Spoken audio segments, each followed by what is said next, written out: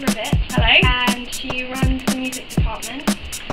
Miss Ribbit, what kind of instruments will be playing in the Goose band this year? Yeah. Okay, we're going to have quite a few instruments played. We're going to have the drums that really are important in terms of keeping everyone in time playing the rhythm.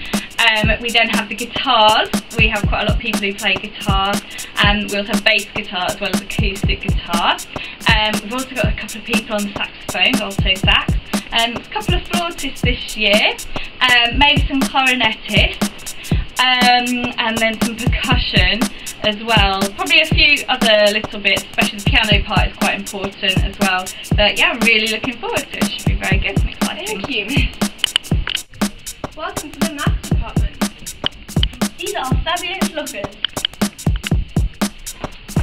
Welcome to art! So this is Miss Moran, and Miss Moran, what have we been focusing on in art for Year 8 lately?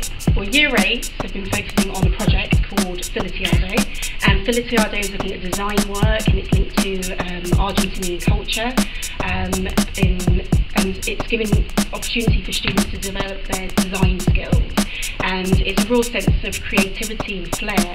There's lots of colour and vibrancy, and basically what the students have been able to do is to develop those skills into a final piece of clay work. Welcome to science. So this is Mr. Payne, and he's a science teacher. So who's your favourite scientist? My favourite scientist is a guy called Nikola Tesla, who was this crazy eccentric guy who was around about the 1900s, the turn of the century. And he did loads of things, including making wireless energy, just giving away his stuff so other people can make really awesome discoveries later on.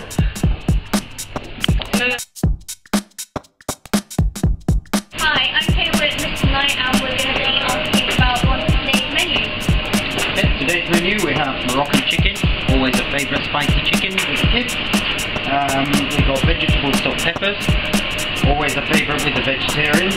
We have steamed rice, herb couscous, which is a nice healthy option in here. Steamed away. Pear sponge and custard. Pear sponge we freshly create around about 250 portions every single day. That's it for today. I hope you enjoyed the tour of the Elmgreen School. Bye!